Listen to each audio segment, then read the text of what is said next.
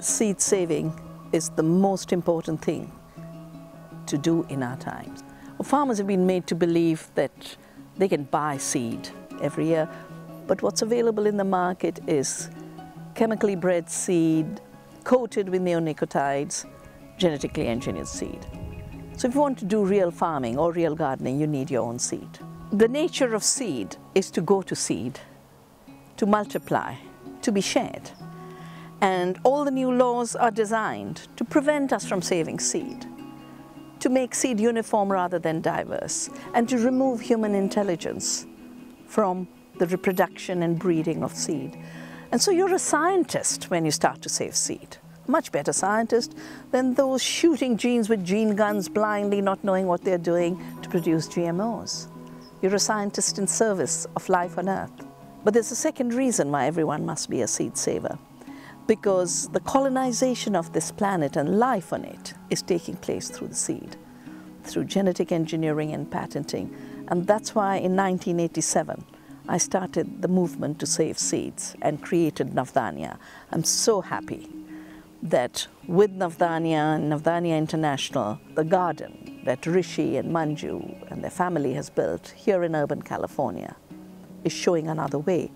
California is such a disaster of trying to grow food in a desert, pretending you are in a wetland.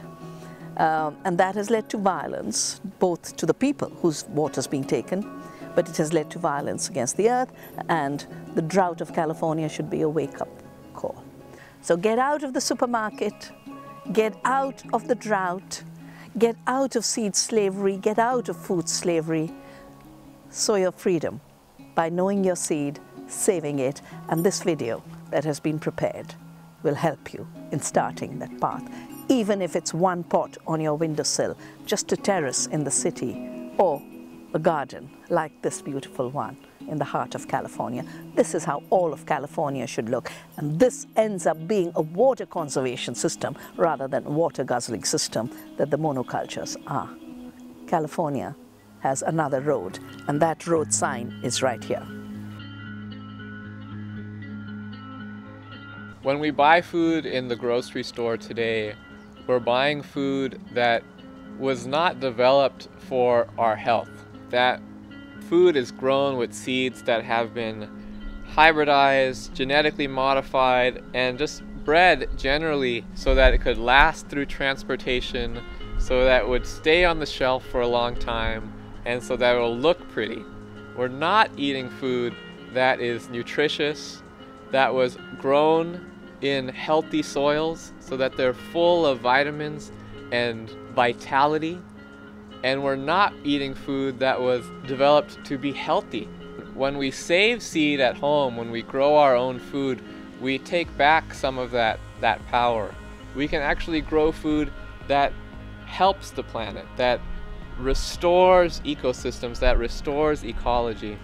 When we save seed, we're actively creating our future, and we have to care for the seed so that the seed can care for us. I learned to save seed at Dr. Shiva's farm in India called Navdanya, and I've been taking those practices and using them to develop this garden that we're sitting in here today.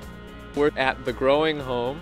This is the garden that I've been developing here in Los Angeles, California for the last 4 years now, and this is the demonstration site where I've taken the principles that Dr. Shiva is constantly expounding and talking about, and I've been putting them into practice so that people can see the different world that's possible.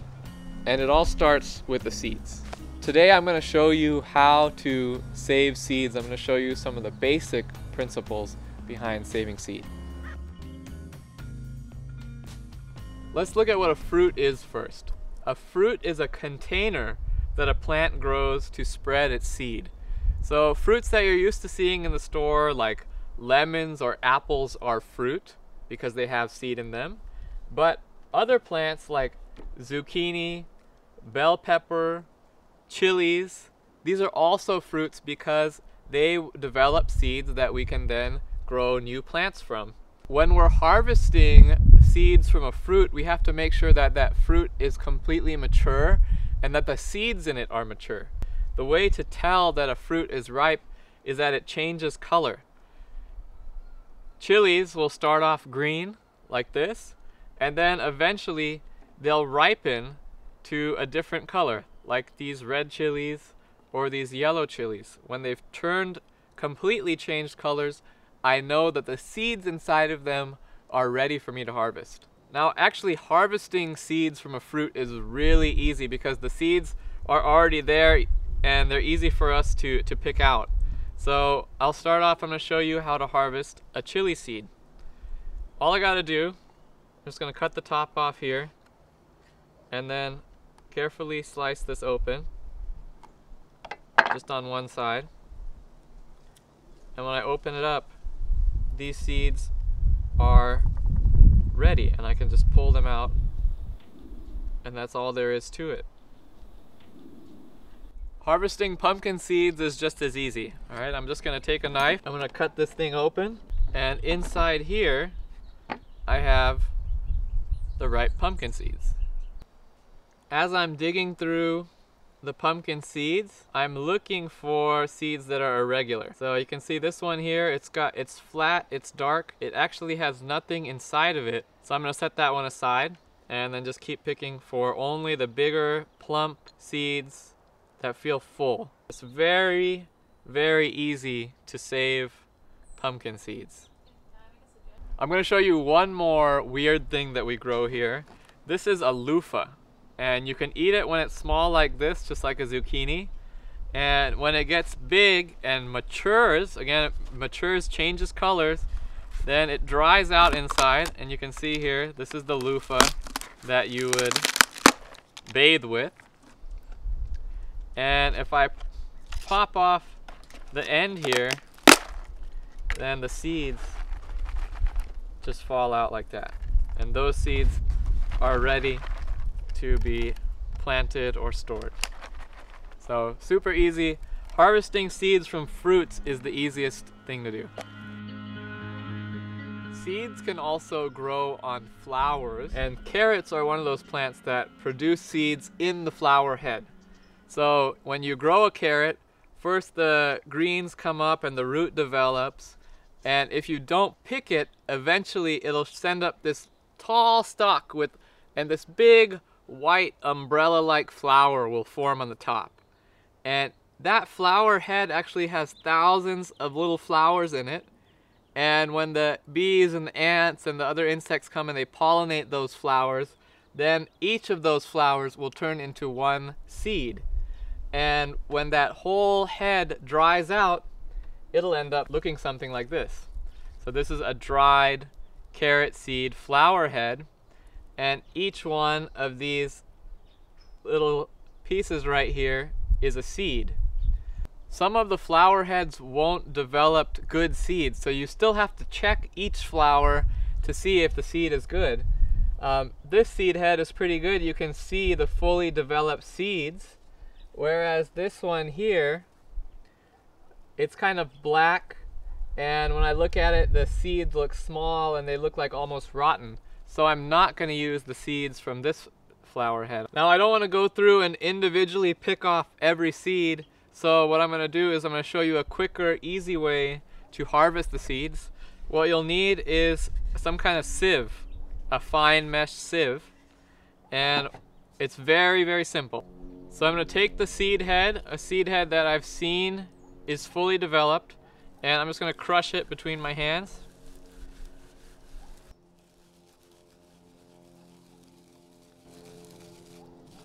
And now all the seeds have fallen onto my sieve. And now I'm just going to take my sieve and crush the seeds along the sieve. The smaller seeds, the undeveloped seeds, are falling through.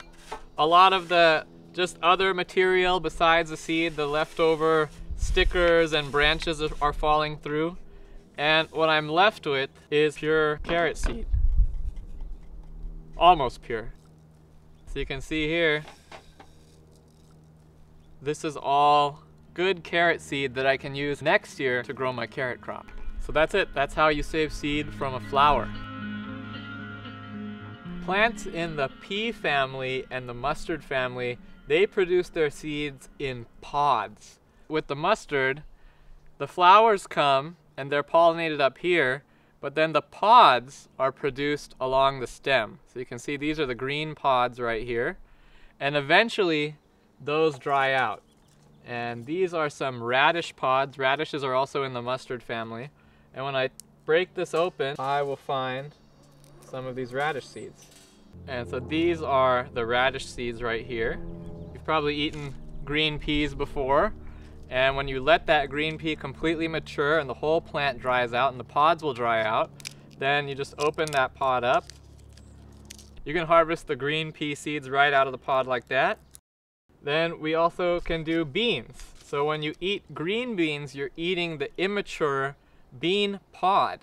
And if you let that mature just like you would a pea pod, then you can crush that open, and inside you have the bean seeds. These are called purple hyacinth beans. This is a rare variety of bean. And when I pick these seeds, especially the bean seeds, I want to look for any little holes because there's an insect that will bore into that seed and eat the inside out. So this one here has, you can see the holes from the outside actually. And when I open the pod up, you'll see the seeds. They're misformed and they're full of holes, and these are not seeds that I want to save because they're not going to grow. To harvest seeds in a pod, you can just keep going through all of your dried pods and opening them up like that. Or if you have a lot, there's a little bit easier way where you take a bunch of pods and you crush them all together. And then once all the seed shells are crushed, then you can just blow everything else away, and what you're left with is your seeds. So now that I've showed you how to harvest all the seeds, now you actually have to save them. You got to put them in a jar and label and mark them. So I'm going to show you inside how we store the seeds for the next season. After you've harvested the seeds, it's really important that you dry them out completely before you put them in something to store them. So we made this drying rack here, and in this drying rack we have all these different trays that have a window screen material at the bottom of them. And that way there's airflow and the seeds can dry out really well. You can make one of these at home, or you can just use a paper towel or a few layers of newspaper, something to absorb the moisture from the seeds. If there's any moisture on the seeds, they could rot and go bad and you won't be able to use them next year. So really important, dry the seeds out. When we put our seeds in our tray like this, we also make a little tag, and on that tag we write the name of the seed, the date it was harvested, where it was harvested from. Was it harvested from our garden or someone else's garden? And the grade. Was it a really good seed, a grade A seed? Or was it a not so good, maybe a grade B or a grade C, something that we would use in case we ran out of other seeds. So put that tag in with the seeds so that you know exactly what's in here, and let it dry out for about a week. Touch the seeds before you store them and just make sure there's no moisture. The other thing you can do is try to break one, and if it snaps really easily and you hear a crisp snap, then it's dried out and it's ready to store.